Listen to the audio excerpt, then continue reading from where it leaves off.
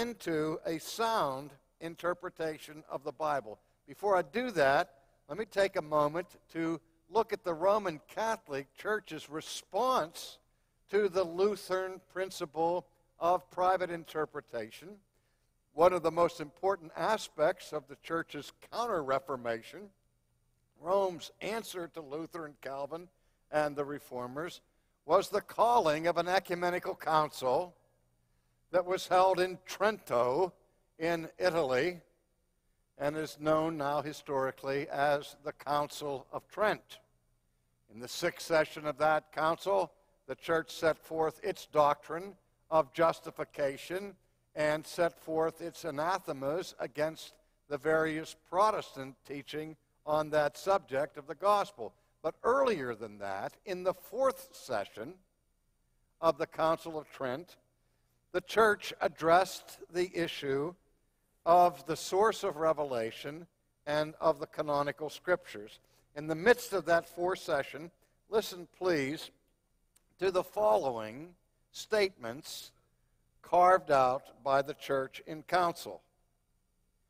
Moreover, it says, the same Holy Council, considering that not a little advantage will accrue to the Church of God, if it be made known which of all of the Latin editions of the sacred books now in circulation is to be regarded as authentic, ordains and declares that the old Latin Vulgate edition from St. Jerome, which in use for so many hundreds of years has been approved by the Church, being public lectures, disputations, sermons, and expositions, held as authentic, and that no one dare or presume under any pretext whatsoever to reject it. So here we have the authentication and canonization of the Latin translation of the Bible. But what I'm really interested in is what comes next. Listen to this. Furthermore, to check unbridled spirits, it, that is the council, decrees that no one relying on his own judgment shall in matters of faith and morals pertaining to the edification of Christian doctrine, distorting the Holy Scriptures in accordance with his own conceptions, presume to interpret them contrary to that sense which Holy Mother Church, to whom it belongs to judge of their true sense and interpretation, has held and holds, or even contrary to the unanimous teaching of the Fathers, even though such interpretation should never at any time be published. And those who act contrary to this shall be made known by the ordinaries and punished in accordance with the penalties prescribed by law. Here, in the fourth session, the Church comes down heavily with both feet against the Protestant doctrine of the private interpretation of Scripture. But in this particular decree that I've just read to you, we see what happened frequently during Trent. That is, that when the guns of the Roman Church were aimed at the Reformers, in many cases, they flat out missed their target. That what they attacked were caricatures and straw men that were never part of the affirmations or denials of the Reformers. Other times, the guns were trained accurately against Luther and Calvin, and they hit their target. But this one statement that I just read to you reflects that confusion. Let me read it again to you and see if you pick up on it. It says, it decrees that no one, relying on his own judgment, shall in matters of faith and morals pertaining to the edification of Christian doctrine, distorting the Holy Scriptures in accordance with his own conceptions. Let me stop right there and ask this question. Would Martin Luther or John Calvin agree with that? Oh, yes, they would. Because Luther and Calvin understood that the right of private interpretation of the Bible does not include within it the right to distort the Bible. with the right and privilege of private interpretation always comes the sacred, holy, and awesome responsibility of correct interpretation, rightly dividing the word of truth. Private interpretation is never a license to distort the Bible. So that part of the fourth section we agree in. It's what comes after that comma then that gets us into trouble, because it says no one has the right to presume to interpret them contrary to that sense which Holy Mother Church, to whom it belongs to judge of their true sense and interpretation, has hold or even continues to hold. See, here, what the law is, not only do we not have the right to interpret the Bible by distortion, but we never have the right to interpret the Bible in a way that is different from how Holy Mother Church has interpreted. Because if the Church has interpreted it, the question of the meaning of Scripture has been settled once and for all, and private interpretation never gives you a license to interpret the Bible in any way that it would bring your doctrine in conflict with what the Church of Rome teaches. It was at that point that Luther and Calvin, Zwingli, Beza, Bullinger, and all the rest got off the train. And they said no. And the reason they said no is because the Church is not infallible. But the Church errs. Councils err. And we all are subject to error. And none of us has the right to distort the Scripture. Now, let me give you some basic guidelines about this for now, that along with this principle of private interpretation was set forth by Luther and the Reformers the principle of interpreting the Bible literally. Now, I hear from people all the time about this business of interpreting the Bible literally. People ask me, do you interpret the Bible literally? In fact, that's not usually how they ask the question. They usually put it in the form of a statement followed by a question. They say, R.C., you don't interpret the Bible literally. That's the statement, followed by the question, do you? I mean, like, I can't imagine that anybody in the 21st century in their right mind who has gone beyond the third grade would be so ignorant and foolish as to interpret the Bible literally. So that's the way it comes.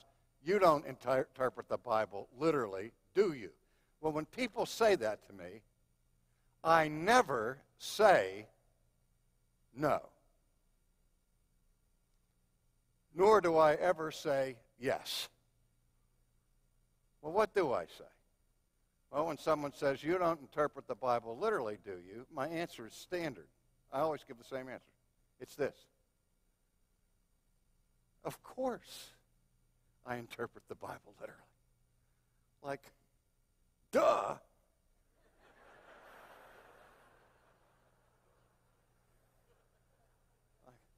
What other way is there to interpret it?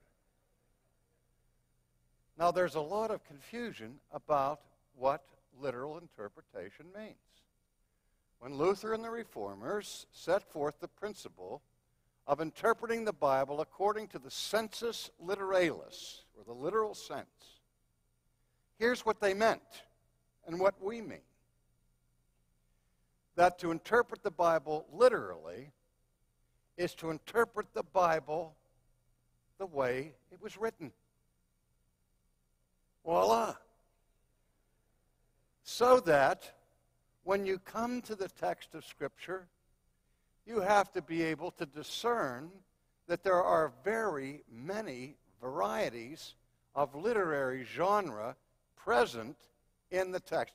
We have to discern that we see that the Bible is written sometimes in the form of letters, sometimes in the form of historical narrative, sometimes in the form of parables, sometimes in the form of proverbs, sometimes in the form of poetry. And there are different rules for interpreting poetry from interpreting historical narrative, for example. And we need to be aware of that. So to interpret the Bible literally means to interpret it according to the way it was written. Now let me tell you what that doesn't mean. No one ever has the right to come to a historical narrative, text of Scripture, and turn it into some kind of moral symbolism. 19th century liberals were the past masters of this. When I grew up in the church, and I wasn't a believer, the church was exceedingly liberal. Our pastor taught us about the miracles of Jesus. And he taught us that at the wedding feast of Canaan, what had happened was those great water jars had mixed with some of the sediment that had contained wine in it. But they were basically water, but the people had drunk so much wine that when they brought out this mixed-up version, people thought it was the best wine of all because they were already in a stupor.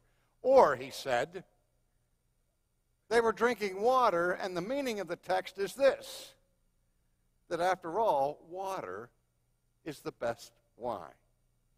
He borrowed from the German liberals the idea of the feeding of the 5,000. He gave two different interpretations. One was very crass, that Jesus and his disciples had stored a cache of foodstuffs in a cave with a hidden opening. And like a magician, Jesus stood in this long flowing robe, and you've seen magicians on the stage pulling scarves forever out of their sleeves or sausages. So there was like a bucket brigade of loaves and fishes that the disciples had stored in the cave, and they were passing it through this hidden opening, through this back sleeve of Jesus, and he's producing enough food to feed 5,000 people. That was one interpretation we learned in church. The other one was, well, the real story was about the little boy who stepped forward with his lunch, and he was willing to share. And the real meaning of the text is this, that some of the people came with their lunches, others failed to provide for themselves, and when the crisis came at noonday and everybody was hungry, Jesus, in his masterful style of moral education, was able to get those who had brought their lunches to share with those who didn't. So that it was a miracle of ethics. That's how I was instructed of the meaning of the miracles. Like the death of God theologians, Van Buren, for example, taught that what really the Bible was teaching was not that, they're not trying to suggest that Jesus really came out of the tomb, but rather the disciples experienced what he calls a discernment situation. That is, prior to the cross, the disciples didn't really understand what Jesus was about, and when he died on the cross, they went into this short period of disillusionment and grief and mourning, and then on Sunday it dawned on them really what Jesus was about. And so they said, now we see it. And so when the scriptures say that they saw Jesus, it didn't mean that he came within the field of their vision or that there were experiences with the optic nerve. Rather, it was just simply a new insight. Now, ladies and gentlemen, that's how not to interpret the Bible. That is what we call dishonest exegesis. Because those people knew very well that the literary form in which those texts come to us were not symbolic moralisms, but that it was presented to us in a genre of historical narrative. Now, you can reject it if you want, but you have no right to twist it to say that it is saying something that it never was saying. When I was in seminary, we had a Hebrew exegesis paper as an assignment. This was a higher critical school that I attended. I wrote on the historical narrative of the narrative genre of the book of Jonah, with the exception of the prayer that is written in poetic form in the middle. My professor, who had gone to college, graduated with honors, went on to seminary, graduated there, got his Ph.D. in Hebrew Studies and Old Testament, and had taught in the seminary for 40 years or so, got so excited with my paper, he not only gave me an A on the paper, but he said, "You must submit this for publication in some scholarly journal." I said, "Why should I do that?" He says, "Well, this is remarkably innovative." He said he'd never, ever seen anybody argue that the book of Jonah was written largely in historical narrative form. And I thought, where have you been? I said, I can't do that. I said, I'd be sued for plagiarism. All I've set forth in this paper is the classic orthodox understanding of the book of Jonah. But this man, in his entire education, had never been exposed to orthodoxy. There is such a thing as liberal obscurantism. But again, it is not right to treat historical narrative as poetry or poetry as historical narrative. I listened to a debate on television once about prophecy fulfillment. And one of the advocates of prophecy fulfillment was saying, you have to interpret the Bible literally. And the Bible talks here about giant locusts that will come and ravage the land at the end times. That can only refer, he said, to attack helicopters. That's where you come to if you interpret the Bible literally. I said, no. If you want to interpret it literally in the way you're talking about literal, what you have to look for are not Apache attack helicopters, but giant locusts. I mean, but this is how we turn the Bible into a waxed nose, twisting it, shaping it, distorting it to make it say what we want it to say. And that's what the reformers were trying to guard against. At the same time, they were trying to loose the scriptures from the chains of the lecterns and let that roaring lion free. They also were very careful to set forth principles of divine interpretation. The most important of one has already been mentioned by John when he talked about the analogia scripturum, or the analogia fide, that we call the analogy of faith. The supreme principle of interpretation is Holy Scripture is its own interpreter. You interpret Scripture by Scripture. Now be careful. In this day and age, we have countless professors at evangelical seminaries who have been trained in higher critical approaches to Scripture, who, if you ask them, do you believe that the Bible is the Word of God? They say, yes.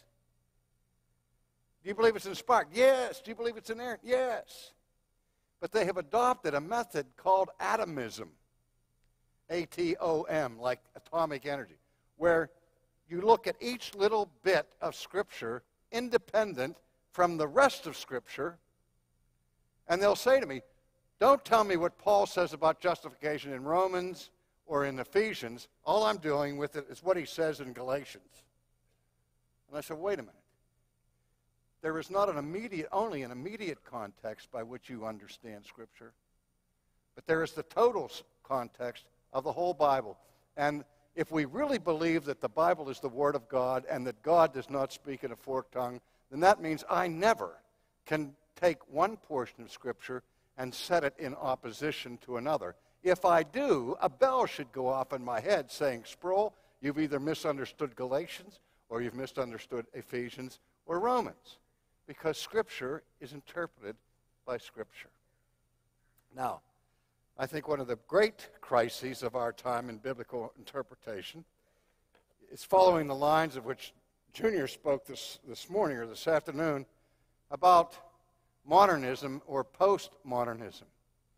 And in postmodernism, we have seen a widespread epidemic of people embracing relativism, where there is no objective truth. And we looked at the three ages. The classical age, where truth was defined by some kind of correspondence theory. Truth is defined by that which corresponds to reality. It's objective. Even Rudolf Bultmann, in interpreting aletheia in the Kittle's word book, grants that the meaning of the Greek word for truth includes, among other things, that which corresponds to reality or describes real objective events. So historically and classically, we had this objective view of truth. Then came modernism, the Enlightenment, even the post-Kantian view of truth being determined not simply by what is, but the question is, you look at things a little different from how he looks at it, and our perspective tends to determine our perception of what truth is. So now truth is determined by how we perceive it. Until finally modernism gives way to postmodernism, where truth now is a matter of preference. Pure relativism, pure subjectivism. Last week at John's church, during the Shepherd's Conference, during the Q&A, this issue of postmodernism came up, and Al Mohler, who was there, gave a wonderful illustration to describe the differences among these three views by appealing to how umpires in baseball games call balls and strikes. If you're in the classical mode, the pitcher throws the pitch, the umpire watches it, the catcher says, "What was it, ump?" And the umpire says, "Strike one." It was a strike. Objective reality. The pitch was in the strike zone. It's a strike. Now, the modernist view is that the perspective determines the reality. And so the pitch is delivered. The umpire's standing a little bit off to the side. Catcher says, "What was it, ump?" He says, "From where I'm standing, looks like a strike." Catcher says, "From where I'm sitting, it looked like a ball." And the ump says, "I'm sorry, but I calls them as I sees them." That's modernism. Postmodernism. The pitcher delivers the ball.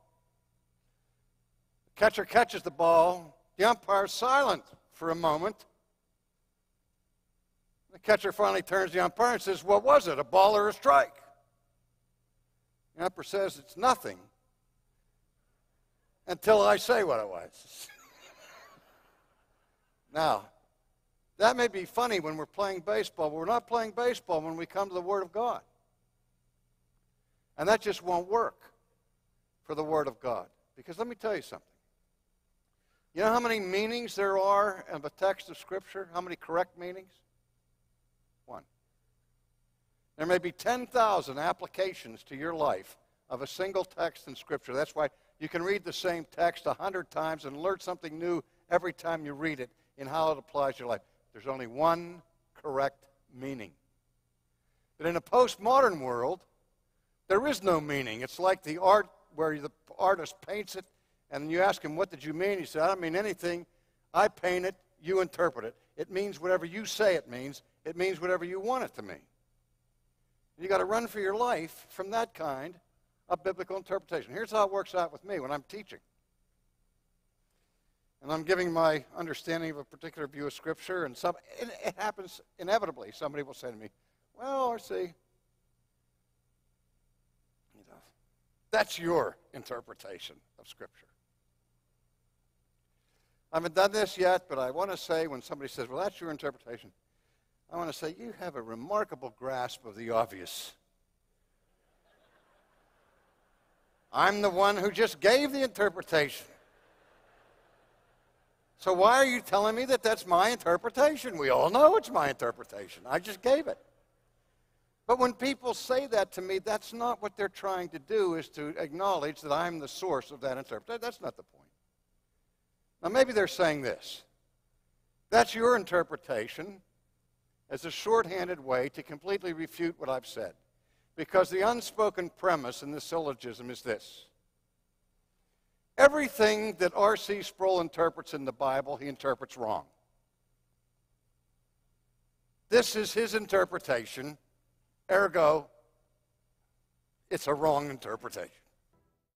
I've written a book on this for the laity and called Knowing Scripture. It's been out for 20 years or so. It's an attempt to set forth the Reformed principles of interpretation in a simple way that people who haven't gone to seminary can understand it, but yet can give them guidelines to keep them from falling into the traps of misinterpreting the Bible.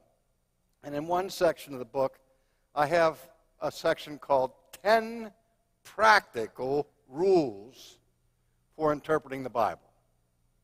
And what I'm going to do in the time I have left tonight is just go over those 10. So I have 10 more points.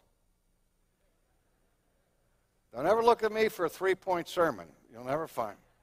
I have 10 more points, but I'm not going to. The wrong side? I'm not going to bore you with a lengthy explanation of each one of these points. I'm just going to be able to list them for you and give you 1 or 2 examples quickly. If you want a further exposition of them, get the book. You don't have to read the book, just buy it.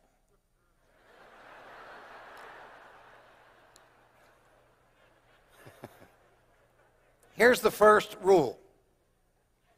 You read the Bible like you would read any other book. So what? Surely you don't mean that.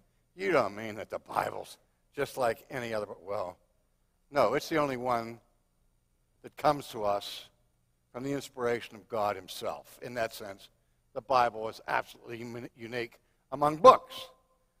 But there's no such thing as Holy Ghost Greek. You know, Luther talked about the spiritualists during the Reformation, Munzer, who was so convinced of his spiritual supremacy that Luther says, the man thinks he swallowed the Holy Ghost, feathers and all. In the Bible, a verb is a verb. And a noun is a noun. The indicative is the indicative. The interrogative is the interrogative. The conjunctive is the conjunctive. There's nothing spiritual that changes the basic grammatico-historical sense in which the Bible is written. In that sense, you read it like you would read any other book. You don't open the Bible and lucky dip it. You know what lucky dip is? God, I don't know what your will is for my life. Speak to me through the Scripture. Judas went out and hung himself. I don't like that one. Go thou and do likewise. There are people who do that all the time. They think that they're getting messages from God. With that utter, irresponsible way of reading the Bible, it does violence to the text and insult to the Holy Ghost who inspired it. You read it soberly like you would any other written document. Second of all, you read it existentially. Now, be careful here.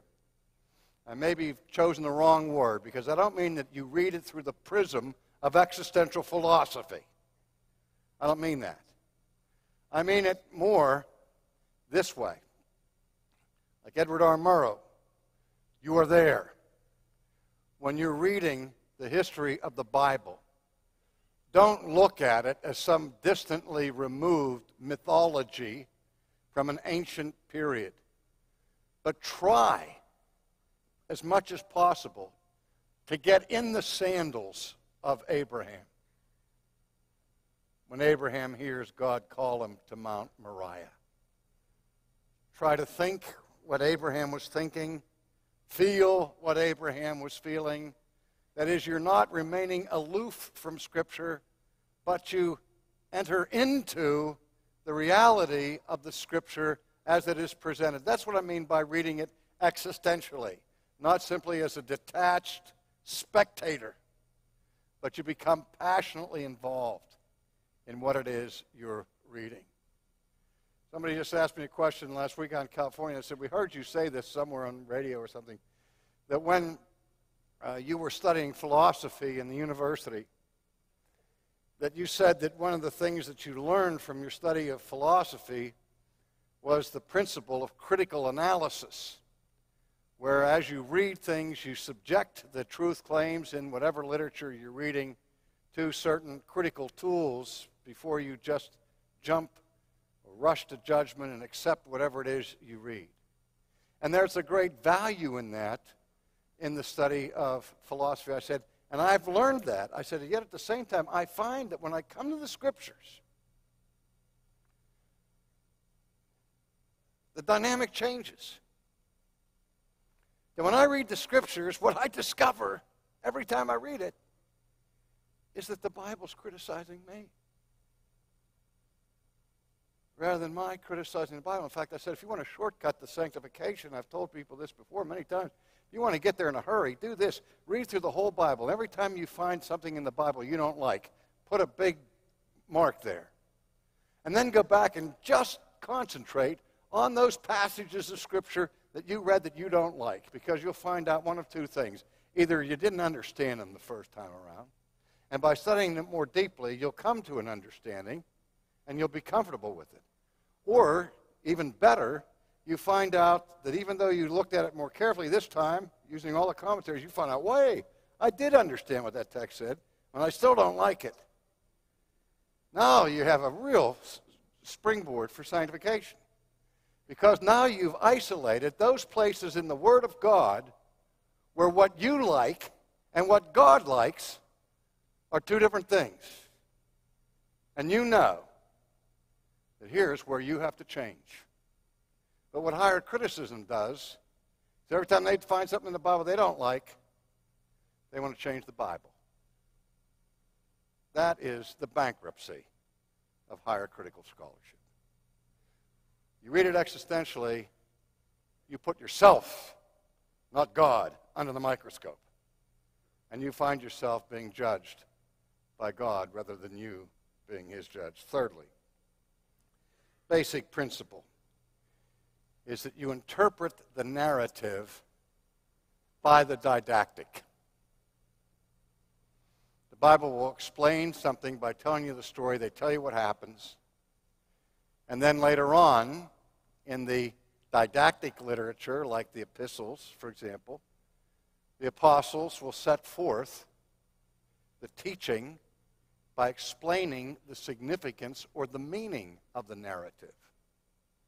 You read the gospel accounts of the cross, and if all you know is what happened that day outside of Jerusalem, if you're there watching the crucifixion, it's not immediately obvious to you, to the naked eye, that what's taking place here is a cosmic act of atonement. You need the didactic portions of the Scriptures to explain the meaning of those events for you. Now, what happens if you interpret the didactic by the narrative? My complaint with Pentecostal theology is that it interprets Pentecost in a way that is completely opposed to the New Testament's interpretation of Pentecost. My complaint with Pentecostalism is that its view of Pentecost is way too low, because they submerge the didactic portions of Scripture to inferences that they draw from the narratives. Even worse, the scourge of evangelicalism today is open theism. It's now trying to persuade you that the Lord God omniscient is not the Lord God omniscient. He does not know all things. He doesn't know what you're going to do before you do it. He doesn't know what you're going to say before you say it. Because there's no way he can possibly know the future of free events done by moral agents. And the Bible proves it, because in the narratives we see Abraham offering Isaac and the angel coming and say, now I know that you are going to obey me. And so they heap up these verses where it talks about God's relenting, God's repenting, and they say, see, The Bible teaches that God changes his mind. He's not immutable. That God learns things. He's not omniscient. And this justifies our ghastly theology. Never mind the didactic portions of Scripture that warn you that God is not a man, that he should repent, and teaches you didactically that in fact God does know what you're going to say before you say it, even though in the narrative it may be told as if, from a human perspective, as if God were learning things. You're corrected from coming to that conclusion by the didactic portions. That's, again, another application of the analogy of faith, that you interpret Scripture by Scripture. The fourth one is like unto the third one. You interpret the implicit by the explicit, not the explicit by the implicit. If just this one rule of biblical interpretation were followed consistently, I'm convinced it would be the death blow to Arminianism. Because this is how it happens. I don't know how many times I've talked about the doctrine of election, how many times I've talked about these things, and the first verse I get thrown up to me is, well, what about John 3:16? So what about John 3:16? John 3:16 says that God so loved the world that he gave his only begotten Son, that whosoever, and that whosoever is underlined 5 times, whosoever believeth shall not perish but have everlasting life. I said, and? Well, that means that everybody has the moral power to choose Jesus, and that anybody who chooses Jesus out of that moral power will be saved. He says, you know, I looked at it in John 3:16. I can't find that in John 3:16. Where is that in that text? And I said, well, it's obvious. I said, no. You're drawing an implication. You're drawing an inference from the text. All the text says explicitly is that all who do A will not receive B and will receive C. All who believe will not perish. All who are in the category of believers will not be included in the categories of those who perish, but will be included in the categories of those who participate and inherit eternal life. Now, that's what the text teaches explicitly. It tells us about what happens to those who believe as opposed to those who don't believe. Now, what does it say to the question of who has the moral power to believe?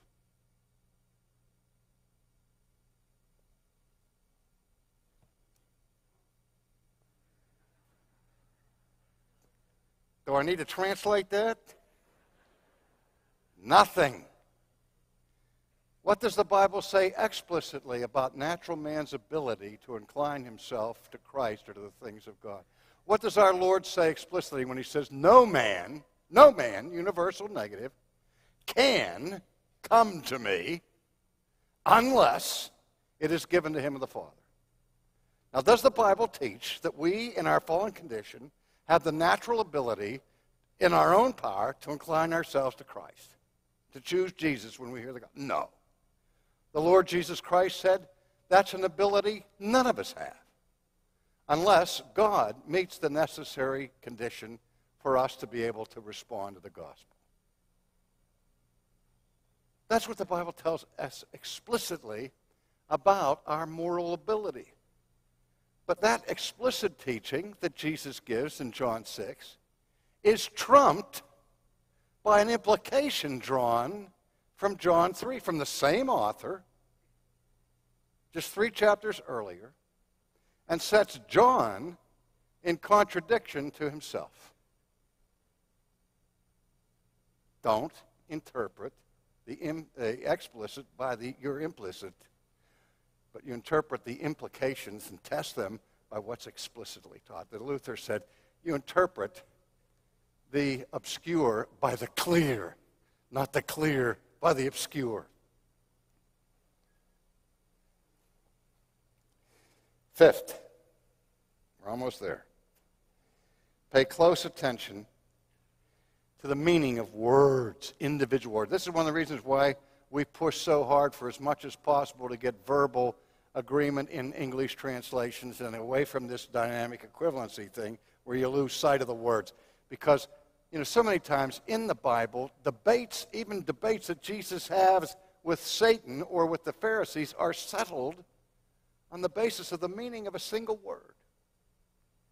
And so we have to be word merchants. We have to be craftsmen of learning the biblical words. One of the things I love about John MacArthur, every time he gives an exposition of Scripture, it's sprinkled not only with a bunch of Scriptures, but as one Greek term after another, where he's explaining for us what those particular Greek words mean.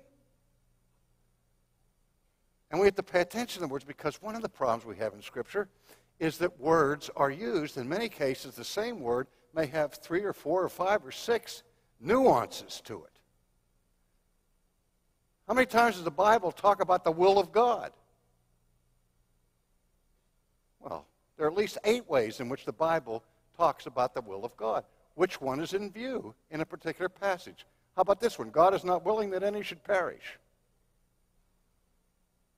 I'm bloodied and bruised from being hit with that verse. God is not willing that any should perish. I said, willing in what sense? In the sovereign, efficacious will by which whatever God ordains to come to pass must necessarily come to pass? Or is this God's will of disposition, and what pleases him? He takes no delight in the death of the wicked. What is it? But even more importantly, what's the meaning of the word any here? God is not willing that any should perish. Any what? Giraffes? Platypuses? Greeks? What do people read into that text? God is not willing that any human being will ever perish. Well, if God is not willing that any person should ever perish, and he's speaking here of God's sovereign, efficacious will, then now the text teaches way too much for the Arminian, because now it teaches that everybody will be saved. But if we look at the text, we say the any, what's the antecedent of the any? Contextually, it's the word us. So what is Peter saying? God is not willing that any of us should perish. Okay. Now, who are the us? Well, it's obviously the people he's talking to. Who are they? We have to go and look and see to whom the letters of Peter are addressed, and who are they addressed to? Yes, you guessed it, the elect. And so what Peter is clearly teaching in the text is God is not willing that any of the elect should perish. So far from being an Arminian text, this text is as Calvinistic as you can get, if you pay attention to the meaning of the words. What else do you have? A woman is saved in childbearing, right? Well, we know what to be saved means: to be reconciled with God, to be delivered from the kingdom of darkness, the kingdom of light. Never mind that the Bible's meaning of the term saved, sotomai, is used to be any kind of rescue from any kind of peril or calamity. So that if you're saved from illness, you've been saved. If you're rescued from defeat in battle, you've been saved. There are all kinds of ways in which you're saved. It must be distinguished from the ultimate sense of salvation, where you're rescued from the wrath of God that is to come. So when the apostle says that women are saved by childbearing, they're not saying that there are 2 ways to salvation. One is justification by faith for the men, or justification by having babies for the women.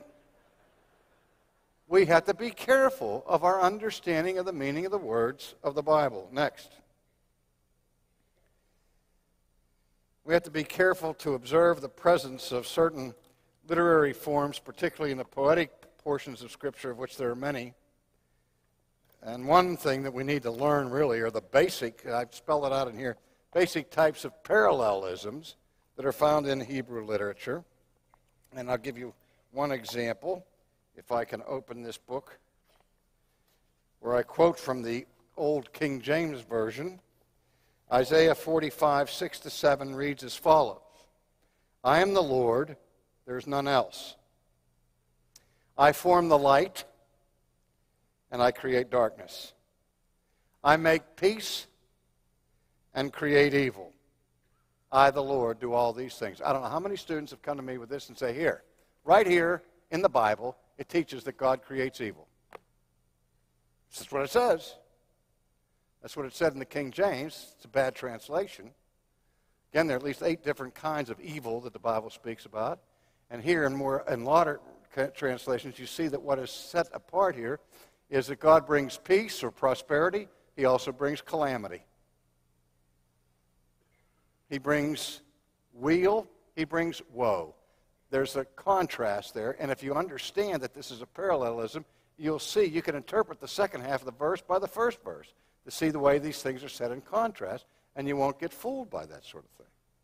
Even the Lord's Prayer has parallelism. Lead us not into temptation, but deliver us from evil. Bad translation, right, John? Because it's not the neuter evil. It's poneros, the masculine, which is the title given in the New Testament for Satan. What Jesus is saying when you pray, there's a parallelism here. Lead us not into temptation. That is, don't put us into the place where we're exposed and vulnerable to the assault of Satan. But instead of exposing us to the attack of Satan, lead us not into temptation, but deliver us from the evil one. That's what we're asking in the Lord's Prayer. So if we learn to recognize simple forms of parallelism, it'll really help us from falling into traps of misunderstanding the Bible. Also, we need to understand the difference between Proverbs and law. Law has to do with moral absolutes that are given to us, unless they are case laws, casuistic law that you find in the Old Testament. But in addition to the 2 kinds of law, absolute law and case law that you find in the Old Testament, you also have Proverbs. And here's what happens when you turn Proverbs into law. You get hopelessly lost. Let's look at Proverbs chapter 26, verses 4 and 5. Verse 4 of Proverbs 26 reads this: Do not answer a fool according to his folly, lest you also be like him. Now there's a good proverb for you. Where's Paul? You like these proverbs? Don't answer a fool according to his folly. You'd be just like him. That's the proverb. What's the next verse? Answer a fool according to a folly, lest he be wise in his own eyes. Now, some people say the Bible's filled with contradictions, and here's one from one verse to the next. First one says, don't answer a fool according to his folly. The next one says, do answer a fool according to his folly. Make up your mind, Solomon. What are you talking about here? We have the same thing in English proverbs. Let me give you 2 classic proverbs. He who hesitates is lost. Look before you leap. Now, can you apply both of those proverbs totally, consistently, at all times? I remember when I was a teenager, I was prowling around the neighborhood at 3 o'clock in the morning, up to no good. Saw a light coming up the street. Oh, no. It was police. As soon as I saw that light, I took off running. Boy, they hit the siren. Guys, 2 cops jumped out of the car and started chasing me through the backyards of our town in Pleasant Hills. I was running for all I was worth. They were yelling, stop, stop, stop, And I came to this great big wall of trees and bushes. I had no idea what was on the other side. Could have been Niagara Falls, as far as I knew. But this thought came into my mind. He who hesitates is lost. And I didn't have the luxury of looking before I was leaping. So I just dove through the hedges and landed in some kid's sandbox on the other side, picked myself up and took off running into the night. And they never caught me because I applied the wisdom of not. I knew that if I hesitated, I was lost. But you see, the Proverbs give us general principles of wisdom that in some circumstances show us what is the wise thing to do. And sometimes it's wise not to answer a fool according to his folly. At other times, it is the better part of wisdom to use ad hominem arguments, reduce them to absurdity, by showing the fool the folly of his folly. All right. 8, 9, and 10. Got 60 seconds. Spirit and the letter of the law. Boy, this is a dangerous thing. Because I hear it all the time in Christendom. The Pharisees were guilty of keeping the letter of the law and ignoring the spirit of the law. And really what God wants from his people is to keep the spirit of the law, not the letter of the law. No. What God wants from his people is to keep the spirit of the law and the letter of the law. But we excuse our violations of the law of God by saying, well, I'm keeping the spirit, while I'm trampling all over what God actually says. So we pay attention both to the spirit and the letter. Number 9, take very special care with parables, remembering that the parables, for the most part, are not to be interpreted as allegories. One is, at least, but most of them aren't. Most parables have only one central meaning, and if you try to turn each part of a parable into some kind of hidden meaning, you're going to find yourself in all kinds of trouble. So there are special rules that apply to interpreting parables. Be careful with them. Finally, be careful with predictive prophecy. Be responsible interpreters of sacred Scripture. Let's pray. Father, we thank you for your word, for its power, for its clarity, for its beauty.